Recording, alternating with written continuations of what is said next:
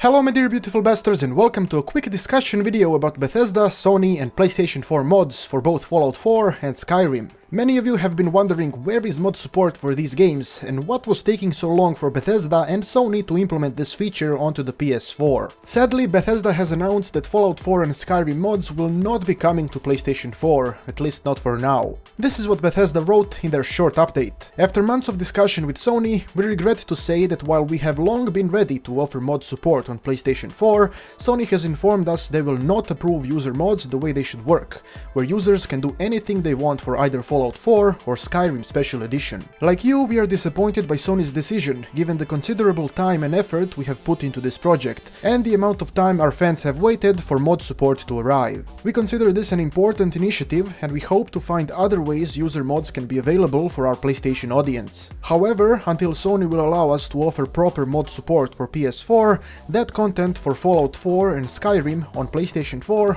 will not be available. We will provide an update if and when this situation changes. They are basically accusing Sony for not working with them, which is a very bold move by a game publisher, but rightfully so. Bethesda brought many sales to the Sony platform throughout the years, and they obviously worked pretty hard on implementing mods everywhere, because that is exactly what keeps their games alive. Did you know that Skyrim is searched on YouTube pretty much equally to Fallout 4? How crazy is that? People are still interested in it after all these years, and that is all because of mods. The question here becomes, why did Sony refuse to implement mod support, something vital to two extremely moddable and popular games? The answer is pretty simple. The PlayStation 4 architecture and coding is not secure. Sony has been hacked many times and their software is just piss poor, so allowing mod support and allowing users to mess with the code that goes onto their platform makes them even more vulnerable than they are. This is very unfortunate, because there's so many PS4 players who wanted this. I noticed myself from all the comments. I barely ever make videos related to modding and still receive many comments from people saying how they're on the PS4 and that they can't do shit. This is definitely not gonna help the situation, but at least now you know that it isn't Bethesda who's at fault here. It feels like Bethesda wanted to keep this update short and to the point so it is more effective, because they can't really do or say much. It is Sony's fault, and everyone should start asking Sony for mod support instead of Bethesda. I can't imagine having thousands of people constantly sending messages and bothering you when you can't really do anything about the matter.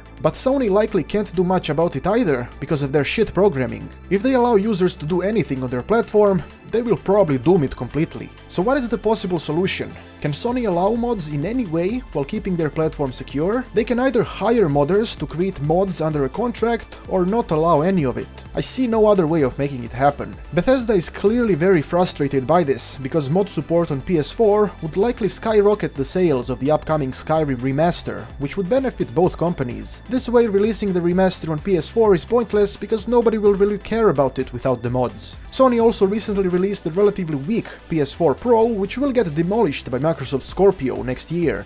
They increased the price of PS Plus, and now this. I'm not sure what the fuck are they doing, but it is definitely not good for anyone. It is a really shitty time to be a PlayStation fanboy. I got nothing else to say about this, man. Shit's fucked. Thanks for watching, and please do let me know what do you think about all of this fuckery. I have been Petard, your glorious lord, and may the blessings of Petardia eternally touch your butt.